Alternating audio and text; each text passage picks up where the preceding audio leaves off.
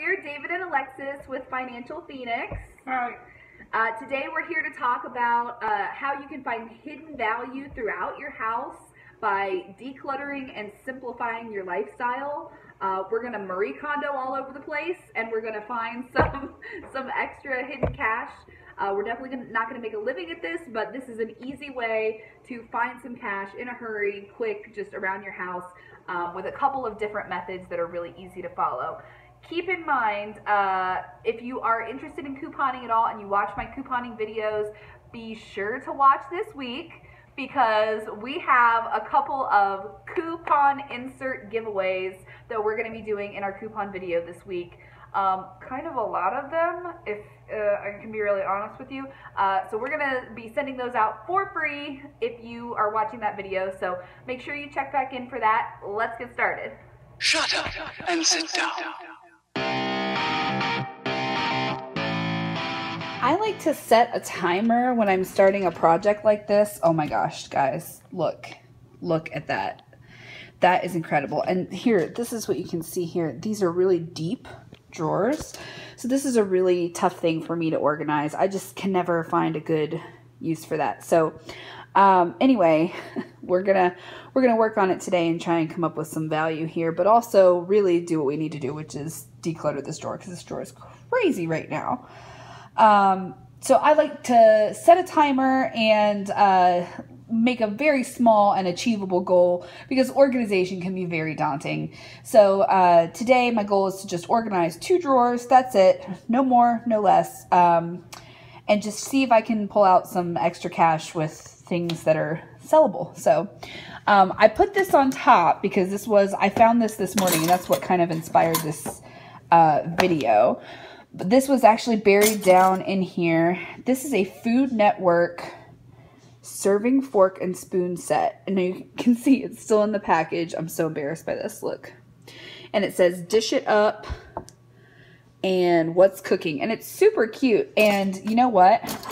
I'm just betting that you guys have something in your drawers, something in your cabinets, your linen closet, wherever, that is still in the package like this that you've never opened. Maybe it was a gift and you've just not found a use for it. But I'm gonna scan this and see what it's worth.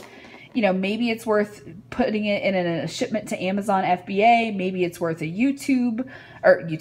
Maybe it's worth an eBay sell. I don't know. Maybe this is just a thing that I can sell locally, but it's got a barcode that's scannable. And this is the embarrassing part. I have moved this sucker 3 times. I have lived in 3 different houses with this, put it in my kitchen every single time, and I have never used this or taken it out of the package. So this needs to go. I don't know. What do you guys think about this item? These are those little popsicle makers that you can make fresh popsicles with your kids. They have little handles that go inside so you can hold the popsicles once they're done. But honestly, we don't ever use it. I think we've used it once since we bought it. Yeah, I don't know. I don't know that it would sell for a lot, but I also know that it's taken up space and we really don't need it. This is one of those items when you're trying to become a minimalist that, you know, why? You just buy popsicles. So this is going to be one of those items that's going to be hard for me to part with. This is going to be a tough one. I had this dream of making my own homemade ravioli. There's another one in here too. See, it's caught on everything. Yeah, so I had a dream of making my own homemade ravioli and cutting them out with these awesome cutters. And so David, Mr. Financial Phoenix, bought these for me for Christmas. And I tried them once, and I am not pasta adept. Yeah, I need a pasta roller to roll them out thin enough before I can really make use of these. And this is something to talk about too when you're organizing. Does this fit who I am or who I envision myself to be? I think that's why a lot of people get sidetracked when they're organizing, and a lot of reasons why we hold on to things, because we like the image of ourselves in our mind that still goes to the gym or that still tries to make homemade ravioli. You know, we like the image of ourselves still working on those things.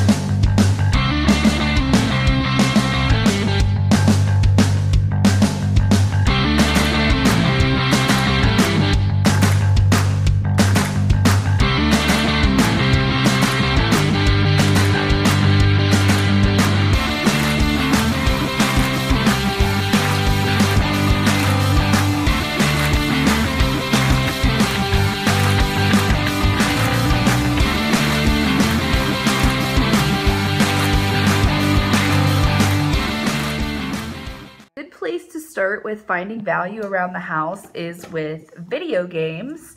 If you're not a traditional gamer and you don't, regularly sell your stuff back to GameStop in return for store credit, don't ever do that. Don't do it. It's not. What you definitely want to do is take time looking through your game collections, especially if they're just family games. Maybe your kids don't play anymore. Have them help you sort through stuff that, hasn't been played in a while. If it's collecting dust on the shelf, if it hasn't, a good way to do that is to look through all your games, the ones that you're questioning whether or not you'll use, open them up and leave the cases on the shelf sitting open.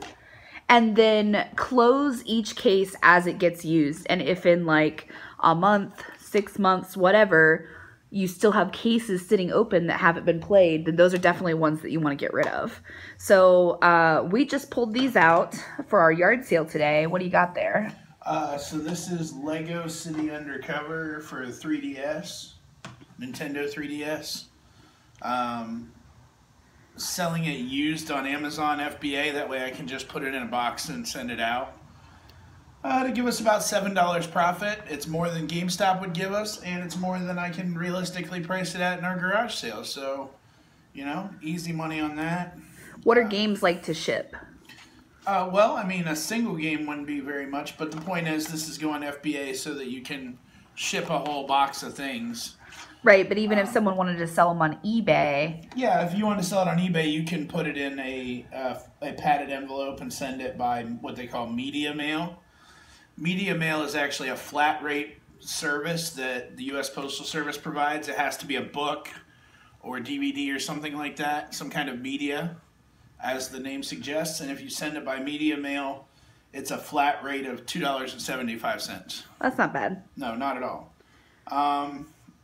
So we've got Super Mario Maker for the Wii U.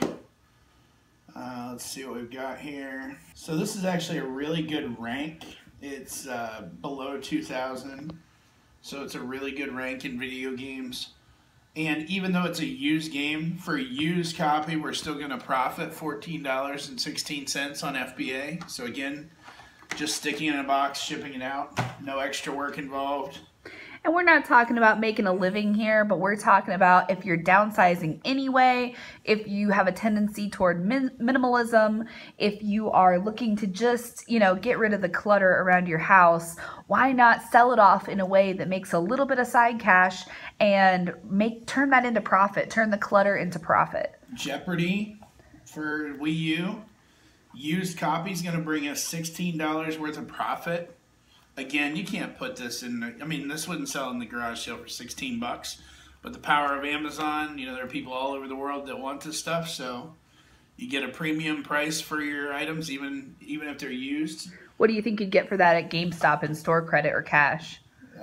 They might want you to pay them if you trade it in, but no, seriously, maybe $2. Yeah, not much. So yeah, not much at all. And then this one, Zumba Fitness World Party for Wii U. I'm not surprised to see that the exercise video game did not get opened. I decided I didn't feel like doing Zumba, so not quite as good a rank. But I mean, it's new, so we're gonna be able to sell it as a new product.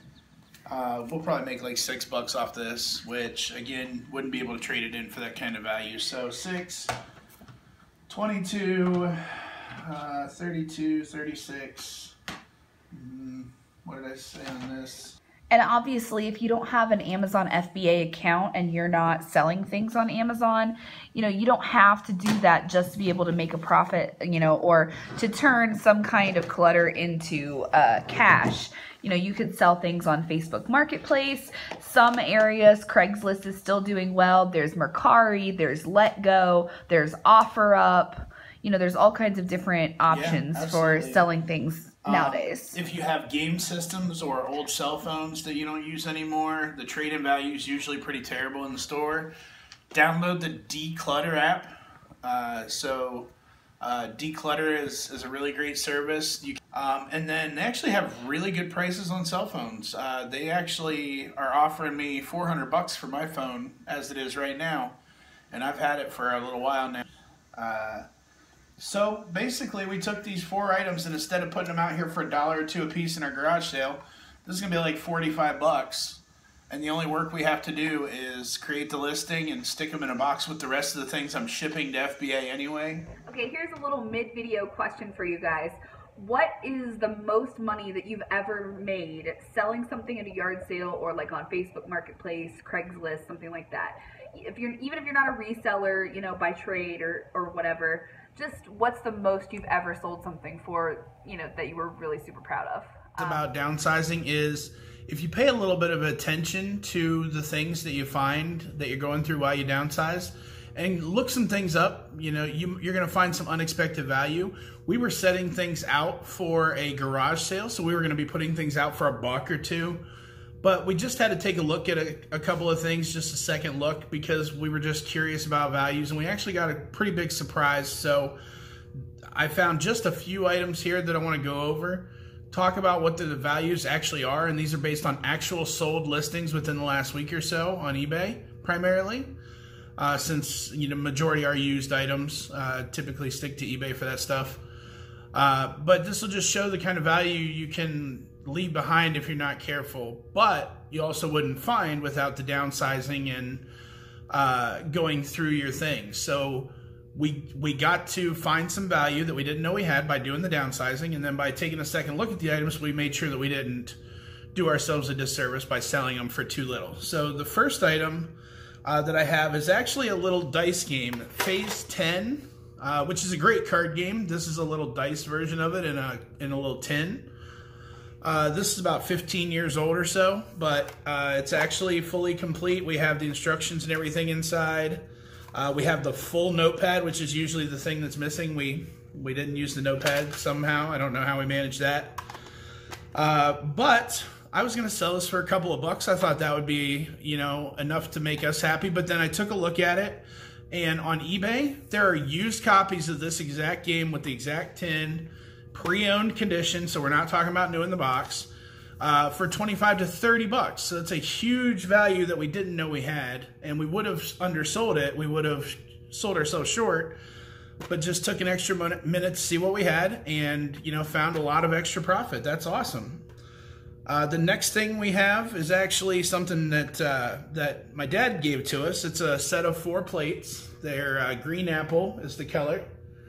There are 2 salad plates and 2 dinner plates, and they're from the Rachel Ray Double Ridge plate collection. We've never used them. They've sat in the garage for months, and at one point they were actually in the vehicle on their way to a donation. They would have been given away for nothing. The place we made the donation to said they really didn't need that kind of stuff, so we took them back home one more time. They braved another country road and didn't break somehow. They're still in great condition. They've never been used. They've never been washed or eaten off of. And I was going to put this out for $5 for the set. It's just dinner service for 2 people. But again, took a deeper dive, scanned the label, you know. You got things that you're downsizing and they got a barcode. It never hurts to scan. That's the best thing about, you know, items that still have the barcode. You can always check it out. Then you don't have to know exactly what you're dealing with. You can kind of scan and go. And these are going for $30+, this 4-piece set. This remote in used condition is selling all day long at $30. In the package, it's more like $45 to $50. Unfortunately, I don't have our original box, but I'll settle for $30 for a Xbox remote I was going to get $1 out of at the garage sale. This is actually a pretty big one. I had no idea about this value, but this just kind of shows you how something's a little bit different. Take a second look. So what we have here is a gold colored Wiimote from Legend of Zelda, limited edition Wiimote. It's in pretty good shape. Doesn't really have any wear to speak of. Battery compartment, again, is one of the #1 priorities whenever you're dealing with electronics. Nice and clean there. So took a look at this on eBay and sold listings for used condition, and items have sold within the last 2 days. These are going for between $45 and $50 used for a Wiimote. The rest of them we had out there for like $2 a piece or $1 a piece. This was going to go right in there with them, but since it was a little bit different, since it was eye-catching, and you know, had the Zelda logo here, you know, just wanted to give it a second look, and we're very glad that we did, because it's a ton of value that we would have missed out on otherwise. What else do we have here? So we got a little Nikon Coolpix digital camera. So I took a look at this. This is actually an L28 is the model on this Nikon Coolpix, and used, these are going for, again, $45 to $50. The last one I gotta be a little more careful pulling over here. So this was actually something that my dad gave us as well. It's been a while back. I think it was before last, or just after last Christmas. So it's kind of awkward timing.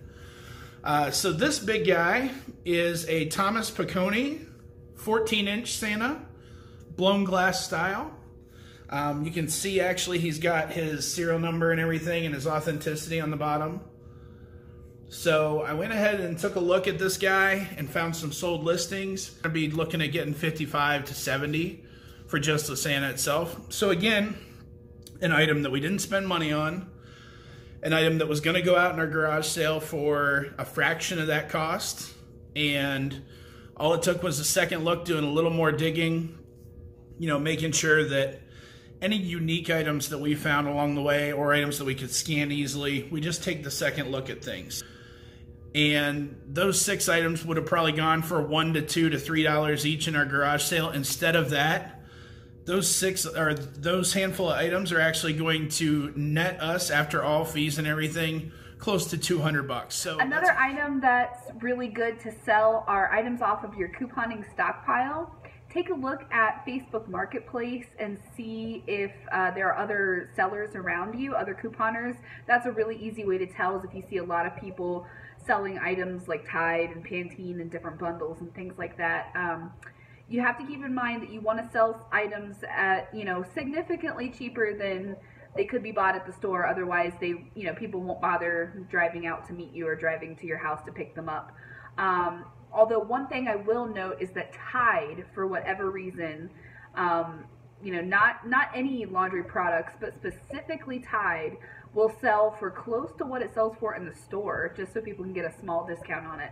I don't understand it, but it seems to sell really well. So look out for another video from us on that. I think I'll do a longer version if you guys think that would be helpful on how to make money from selling items off your stockpile, specifically Tide and things like that, because we've made a considerable amount just selling bundles of Tide Pods and Tide Liquid and things like that. But one thing that you can do, don't sell individual items like shampoo and conditioner, by themselves. Try to bundle them up so people are getting, a lot for their money. I like to do a cleaning bundle, which is just some laundry detergent, maybe some Clorox wipes, some Spick and Span or something like that. You know, just 4 or 5 different items for like 20 bucks or 15 bucks, whatever. You know, I price out generally what you can get them for at the store, and then I lower it. But yeah, that's a really good way to, if it's something that you're not going to use or that you have an abundance of from your couponing, that you can make a little extra money on the side as well. So another thing to talk about is what to do once you start accumulating a death pile. Now, if you haven't done that before, if you're not familiar with that and it sounds like something ominous, don't worry. It's just a term that resellers use for that pile of things that moves off to the side. You bought it on dollar day and you're definitely going to flip it, but you never get around to flipping it because you do your normal sourcing and just forget about that item that you toss to the side. It happens to all of us. So there are a couple of things you can do to tackle a death pile. The first thing is just give yourself a minimum number of listings that you have to pull from the death pile every week or every day before you get started on any other sourcing, before you get started on any other projects business related. Just going through 5 things a day or 6 things a day will really cut that pile down quickly. Another great option is liquidating. That's really good for somebody in a position similar to mine. So like I said, I'm changing focuses, but I have a ton of consumer goods from when I started, a ton of eBay type items. And, you know, I can't really FBA them because they're not in brand new condition or because they're collectibles and things like that. So instead of that, since FBA is not an option for me, I can't just put them in a box and sell them to Amazon. I just batch everything up into one big lot and put it up as a resale bundle. Make sure that I'm giving the buyer plenty of value. We're actually going to put up a screenshot of the resale bundle that I have currently listed for sale, and you can actually see the breakdown is less than $1 per item that that whoever buys from me would pay. So, you know, give yourself a minimum number of listings that you have to do it before you can go out and do your sourcing, because the sourcing in the field is the fun part, right? We all want to do that. So if you commit that you're going to make a certain number of listings from your death pile before you allow yourself to go out and do the fun thing in the field, that's going to give you motivation to keep doing it every day, because we all want to go out in the field and pick stuff and show off our finds. And then, you know, once you've whittled it down enough, then you can bundle things together, give somebody else a great deal. Thanks for watching, guys. If you found this video helpful, please hit the like button, share, and make sure that you subscribe for more tips and tricks to thriving on a budget. After all, we all like to save money, make money, and dream big. Thanks, guys. Bye. Shut up and sit down.